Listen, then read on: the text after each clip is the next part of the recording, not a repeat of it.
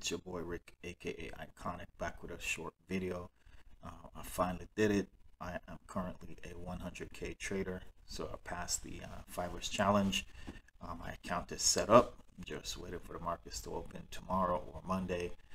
Well, it opens on Sunday, but might take a trade on Sunday, I might take a trade on Monday. I'm not exactly sure. So as you can see here right in front of me, 100,000 maximum loss on the account. Before I blow the account, it's going to be 4,000, and I have to make $5,000. There's no 5-day trading limit. There's nothing like that. You just trade as you go. You want to trade today, you trade today. You don't want to trade tomorrow, you don't want to trade tomorrow. There's some progressions here that you have to be mindful of in terms of risk. You know, you get about, so for instance, if you're not using stop loss, you're going to get a violation. After about 5 violations, you're pretty much going to lose the funding, and then you're probably going to have to start all the way from scratch, right?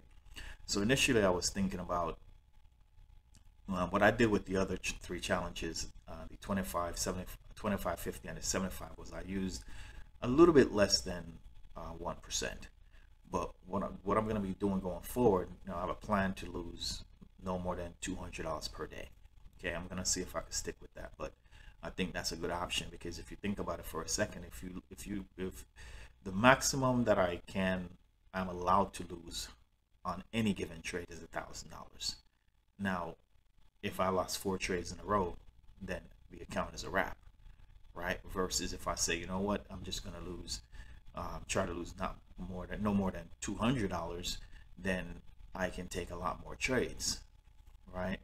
And so now that's when higher risk to reward plays out, right? I mean, you got to cut your losers quickly and let your winners run. Okay, so I'm not taking any trade if the risk to reward is less than 1 to 4, right? I mean, if I lose, it's going to take 4 losing trades pretty much. I would have to lose 4 in a row, versus if I'm just batting for 1 to 1 every time I lose and I win, it just squashes out. So I mean, if I do a 4 to 1 risk to reward ratio, I'm gonna pretty much have to lose 4 trades in order for me to wipe out that profit, right? Hope that makes sense. Anyway, again, like I said, this is just a quick video. So the next video that I'm gonna post is gonna be of me taking live trades, and I'm going to put up a screen recording of my cell phone, which shows you the difference between the demo account and the live account. All right, so go ahead guys, smash that thumbs up, share the video, and go ahead and subscribe to the channel, and I'll see you in the next video.